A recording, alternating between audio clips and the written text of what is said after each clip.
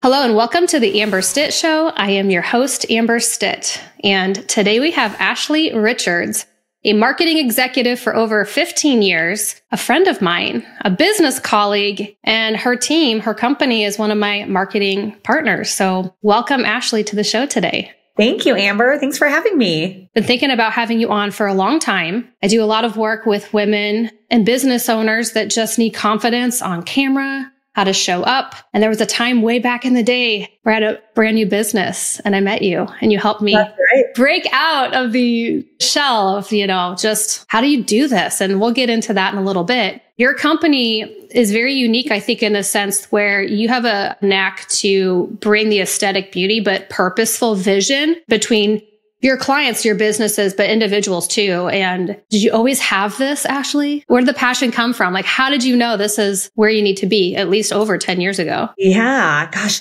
it's pushing way longer than that, but now I'm aging myself. So we're just going to stick with those numbers. Wisdom. Yeah, I've always had a love for marketing. Ever since I was young, I was always curious the message behind a brand or why they chose that color or, what does that slogan mean?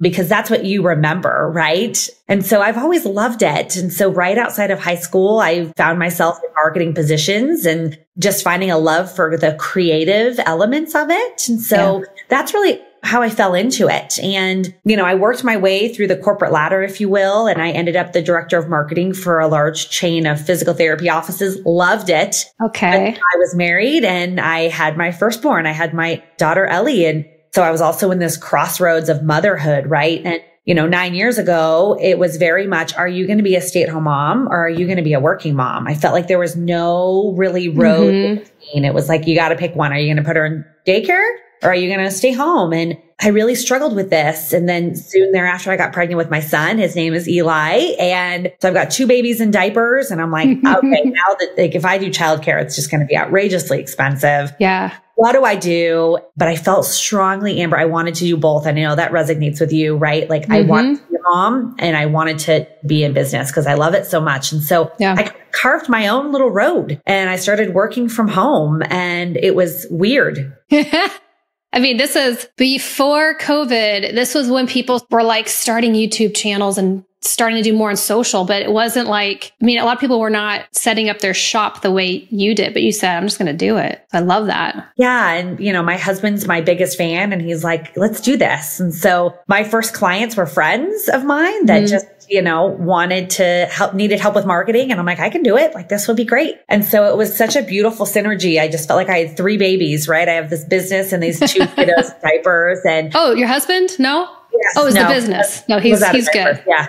Good. He's like a half a child.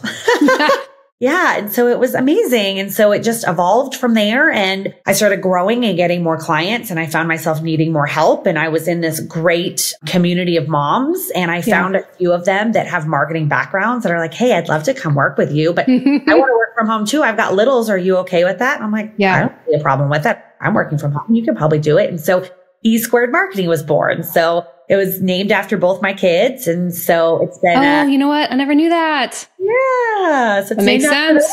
They're the reason why I started it. Well, thanks for sharing that. I know that we can feel guilty about choosing work and we only get to do this motherhood thing once or twice, or there's a duration of time that they're with us. So taking that leap. And then I think sometimes when people are employees and they go through this transition, you're gathering experience, seeing what you love to do. You understand when you're building your team, what the others that work with you, for you are facing. And it's a nice way to say, I've been there. I've been the support role and everyone's they're on the same page, essentially. I love that. And we talk about focusing on talents and really building that out. And so I feel like you are doing what you love. And I know that you keep adding little, I call it pathways of peak performance now on the podcast, but you're taking different lanes. And I always like to encourage people, once you do that one thing, the main thing, then you have your niche, but then you have these little pathways that can pop out. And that's where I've seen you have a lot of fun. And I think it's encouraging, and we'll talk about community a little bit more, but you've been able to do a lot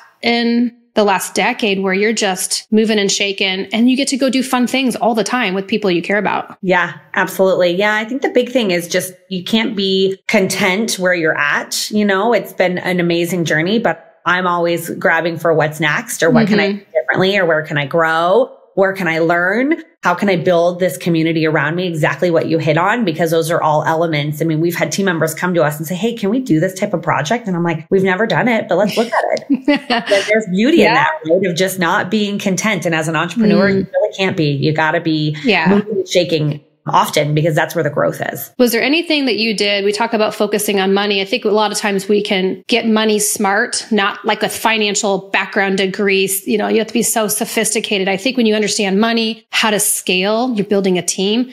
Was there anything that you did to kind of protect yourself and your business while you were growing? Any takeaways for the audience to say, this worked for me or this didn't work for me as you were growing and building? Yeah. So one thing I did was I bought life insurance. No one wants to talk about I didn't pay you to say that. I know, but it's true, Amber. Like, no one wants to talk about death, but I'm an income that my husband would need if something were to happen to me. So that was one of the first things I did was buy life insurance, because, it would be hard to replace me as far as what I do at home and what I do in business. But that financial help would be huge. So that was number one. Two was just learning and understanding the financials of how to run a business. So I'm in an organization called EO, Entrepreneurs Organization, and the accelerator program. It's like the, little baby businesses are in there. One of the first things they teach you is how to analyze and run your profit and loss statement.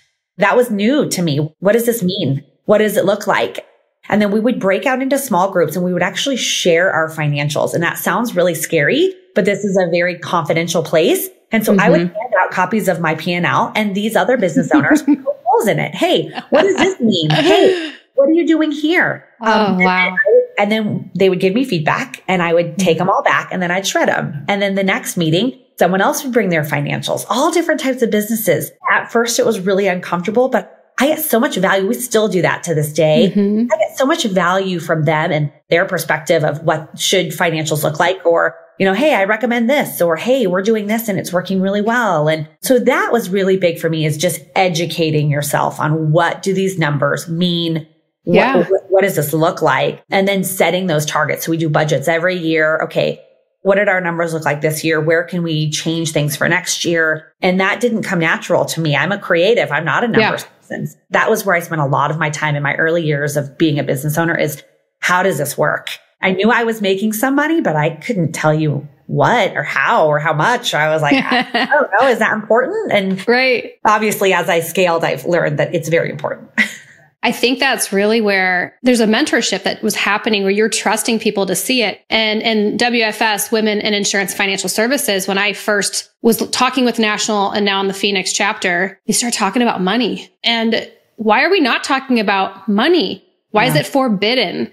And it's one of those things that, especially for women, we feel almost arrogant if we're in that, camaraderie in that group, that special place. But I've had to learn that it is important to let others know in certain circumstances what's going on, because you can be motivating and you might be mentoring somebody else and kind of that give and take, but really understanding money and taxes, game changer. That gives you so much control over your life, where you can be allocating resources. So even in the business, then you can pull it back to your own personal life too. Feels pretty good when some of that basic stuff that they never teach us in school, and our kids are not learning that either.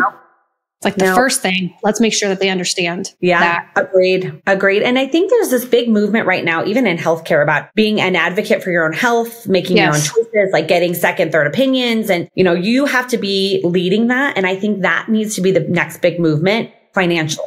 You can have all the experts in the world, but you still have to know and understand what is going on in your personal finances and your business finances, and make decisions based on what your goals are, what you're needing. That's the biggest thing, is education and educating yourself. And I didn't know any of this. There wasn't a class when you become a business owner. I was like, I don't know. I don't know what this means. I don't know how the breakdown is. So that's the big thing, I think, for me, is just the education piece of it, and knowing what you're getting yourself into and what's profitable.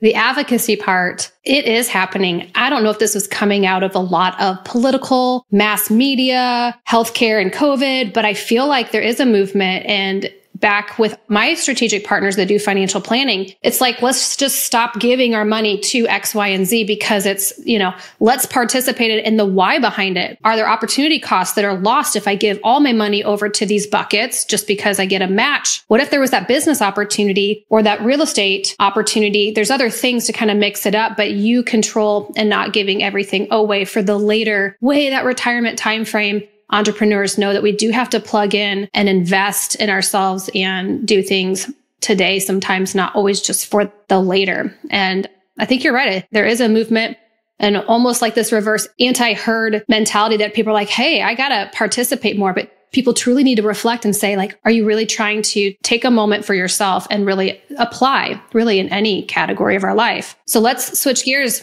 onto focusing on marketing, because that's step number 4 in my world. And not because I just love marketing. The thing I want to tap into based upon the advocacy thing you just said, it was perfect transition. What do you see? Because you work with a lot of commercial, corporate, bigger business clients. But can you share with the audience, I feel like personal branding, even if you're an employee and you never want to be this big business owner, why is it still important to polish up a consistent story and share that with the world? Yeah. And then we can go into corporate and commercial. And I think it's honestly important for any business sector, whether it's a personal brand or a business brand. What we're seeing a huge shift in marketing. So, before marketing was pretty niche and then digital came about. And then digital, as soon as digital kind of took off and all these social platforms took off, all these brands are like, everybody's my audience, right? I need everybody in the world to know about my product or my service. And that's kind of gotten a little bit crazy. And so now we're seeing it niche down. We're really big on segmentation. I would rather a big business or even a personal brand get the right audience than a big audience. They're very different, right? So where is that niche? And what people were seeing, and there's all these talks about the disconnection on digital platforms, right? And so now there's this big movement of humanization.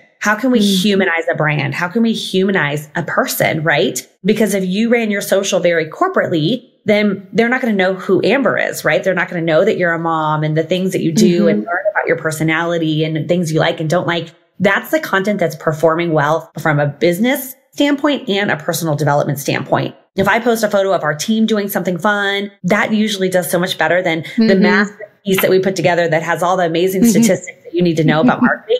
No, they want to see the reel of us doing a potluck or doing something fun. It's all about that. It's the humanization side. And so that's super important, even for your personal development. We had a gal that applied to E Squared and she sent us a video resume and it stood out. It was amazing. And we hired her. And honestly, that's really what stood out is I felt like I knew her. I'm like, wow, you like dance. And, I know you went to U of A. And it was really cool because I just felt like it connected more for me. I learned all that from her resume, but hearing it, seeing it, and seeing a visual of it, I felt way more connected to her than just her resume. Oh, that's interesting. I read a book where when teams were hiring a new person, they would do a team video to the new hire a week or two in advance. And they take this list of favorite things and like favorite food. So they would meet the team before walking in day one, and they'd go out to dinner before the start date. Everyone can kind of hang out versus that cold experience of walking in and being like, I hope that people like me. Like it's like icebreaker.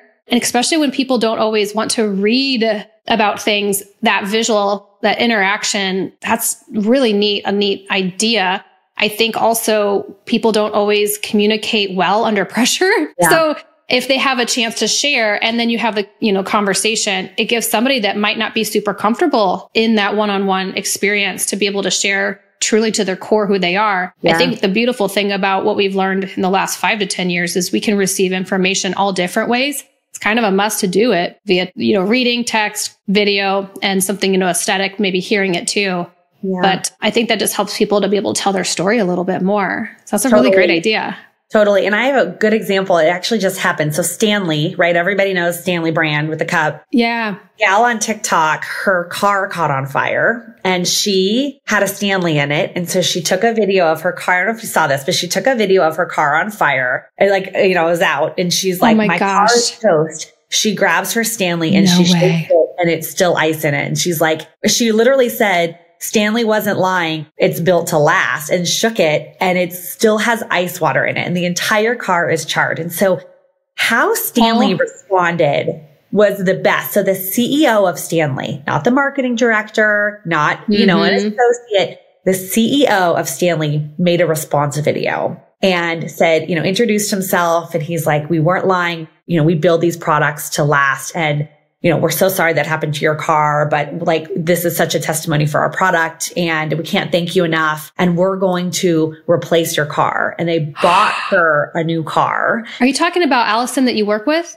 No. Oh my gosh. Yeah, I don't know who she is, but it's this lady. Okay. Regardless, it doesn't matter. This is amazing. But just taking that moment to share. There's so many more cups. I mean, you should have seen, there's thousands of comments and people are like, I didn't own a Stanley and now I do. And I'm buying it now because it was so authentic. It was so amazing that the CEO was like, hey, I'm so sorry about your car, but you're right. We do build it to last. Like, thanks for tagging us. We've never done this before, but we're going to buy you a new car. And it's just the coolest thing. So stuff like that.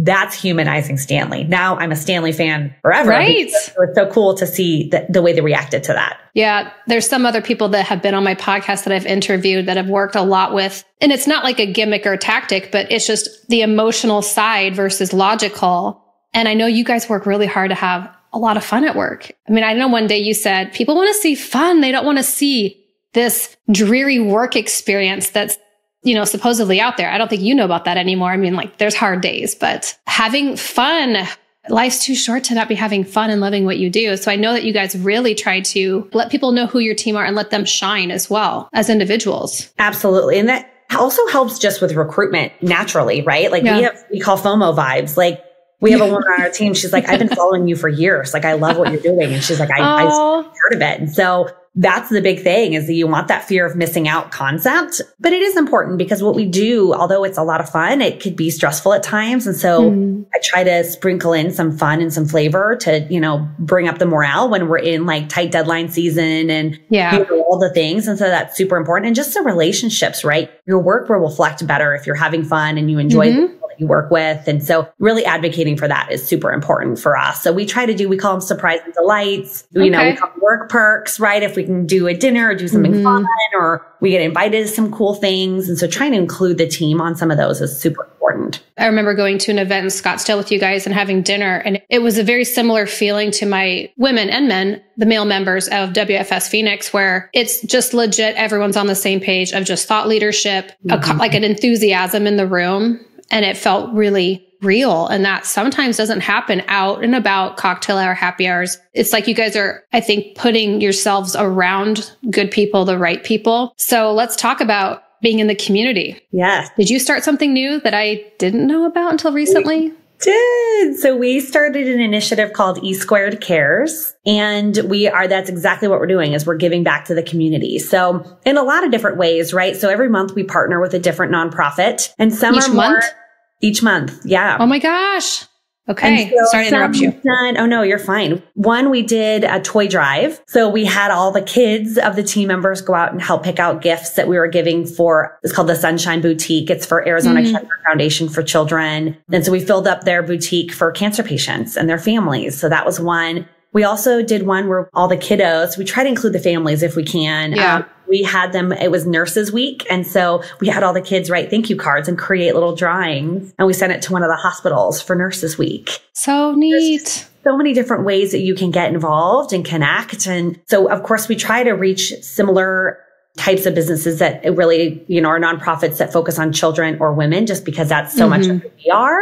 And so it's so fun. It's just such a great way to give back. We have a lot of nonprofits that are interested in having us come out and pack, meals or pack, bags for kids in foster care. I mean, you name it. It's been really fun. And it's such a great way for our team to get together and give back and include our families and our kids and, encourage them to start giving back at a young age too. Yeah, I think that's important. It's giving them the opportunity to see us in action, part of our legacy too. And that's where I know you helped me build my blog. And I was at first like, why am I doing this? I've got this young baby at home. But as bad as this sounds, it's like if something ever happens to me outside of hearing about me, I want her to see that I brought her into my world. But as she goes and gets older, now she can participate in more things. So I know it's a little morbid, but I think if we're doing well with our business, but even in our own homes, we're organized and we manage our money the right way, they're going to see that and they're seeing how we spend and how we interact. And if we can have them also see us working and helping others in the community, that's amazing. And I know that it's sometimes hard to support one nonprofit and then go,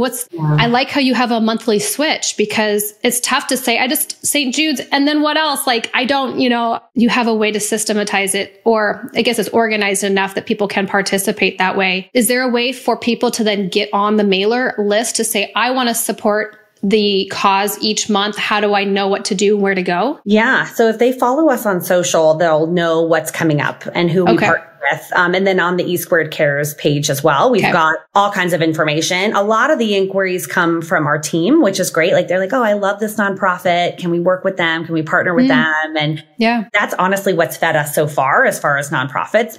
And then we shared on our social, like when we did the St. Jude walk, we had friends and family, donating for that as well. So we don't want to wear out our connections in our community either. So those are the best places that I think people can find out information is on our website of what we're up to and what's coming up. But we've got some really cool ones in the next couple months that we're doing too. I was wanting to know, what can I go to into 24? And I've talked with you a little bit. How do we pop in? Or at least if we have a chance to come see you guys in action, because you have the pulse on what's going on in the community for sure, in the Arizona area. Are there other states that you've extended out to as far as, because you don't work just in Arizona, you can take clients anywhere. Is that correct? Yes. So we're in about 18 states, which is amazing because not our whole team is in Arizona. Like we're headquartered here and we have a lot of us, but we have team members across the country. And so with, digital and technology, we have the ability to really build those connections across really all the states, really. That's the goal, is to try and get one client in every state. How awesome and how fun would that be? But yeah, it's all about, we just want to work with brands that are really focusing on the humanization side. That's our bread and butter, is curating the content, telling the story. Mm-hmm. It does convert to sales. It doesn't convert to conversations, but that's really our passion. And what makes us unique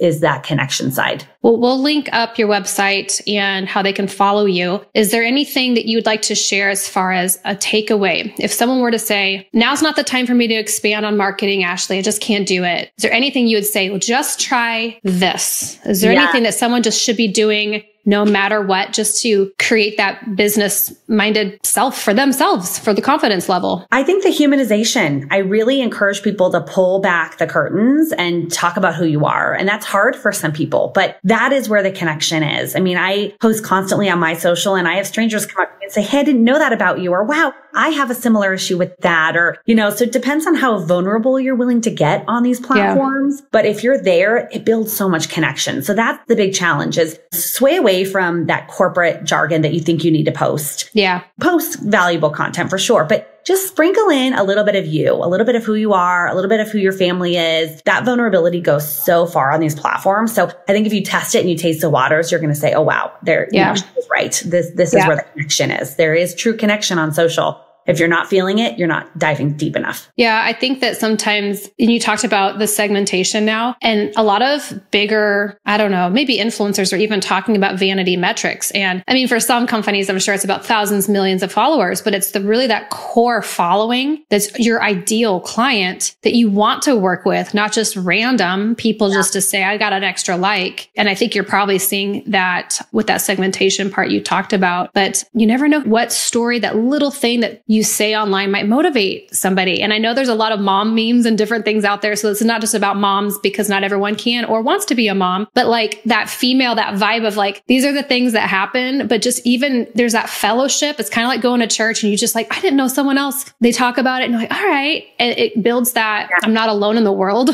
If anything, it's so important. My son has had some stomach and medical issues and I put together a post about it. And I've had about 15 moms reach out to me about it. Hey, what were the symptoms? Hey, do you mind talking to me about this? Like, it's really changed our world. And I felt the need to just talk about it. And that was a great example for me that I'm like, wow, like I had no idea so many kids were having these similar issues. And so we're advocating for this now. And it's something that's really underdiagnosed. And so that was a powerful moment for me. And it was, I'm like, gosh, do I want to put this out there? But I'm like, I want to, because it's important. And just seeing how many people that we've referred to the physician that we see and kind of going down that path, it's been amazing. And I'm like, I'm so glad I shared it, because if we can help even my little 7-year-old's like, Mom, if sharing it is going to help other kids, I want to help. And so that's the power of digital, when you're willing to get vulnerable and talk about it. I feel like sometimes people are just negative about it. We have to be responsible with our social and our scrolling and all the things, but your kids seeing the responsible, the important side of it, that's what they should be seeing. And that's what we should be teaching. Yeah, agreed. So, well, you've made an impression on my world and we're just going to keep going. You're still working on projects for me and I love your team and I appreciate you being on the show and I can't wait to share with my network who you guys are. So if they need anything, I know that they can reach out to you. Well, awesome. Well, thanks for having me on. It's always great to chat with you anyways. So good to see you and I'll see you soon. All right. Sounds great. Okay. Thanks, Ashley. Thank you for joining us on today's episode of The Amber Stitt Show. For more information about the podcast, books, articles, and more, please visit me at amberstitt.com. Until next week, enjoy your journey at home and at work. Thank you for listening.